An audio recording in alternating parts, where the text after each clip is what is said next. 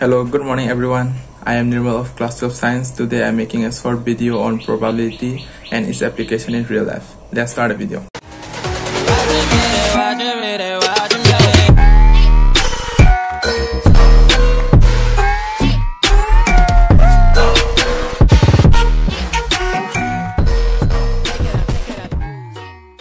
Firstly, let us know what is probability. यानी probability होता क्या है? Probability मतलब chances of event that is to be happen. मतलब एक event में कितना chances है favorable outcome निकलने के. Let's take an example. When we toss a coin, what is the probability of getting a tail? 50-50 chances है. इस chances को कहते हैं probability.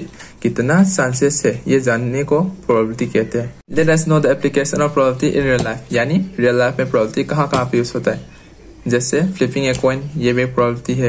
Winning A lottery ticket from millions of ticket, ये भी एक प्रोबेबिलिटी है. और थ्रोइंग ए डाइस, ये भी एक प्रोबेबिलिटी है.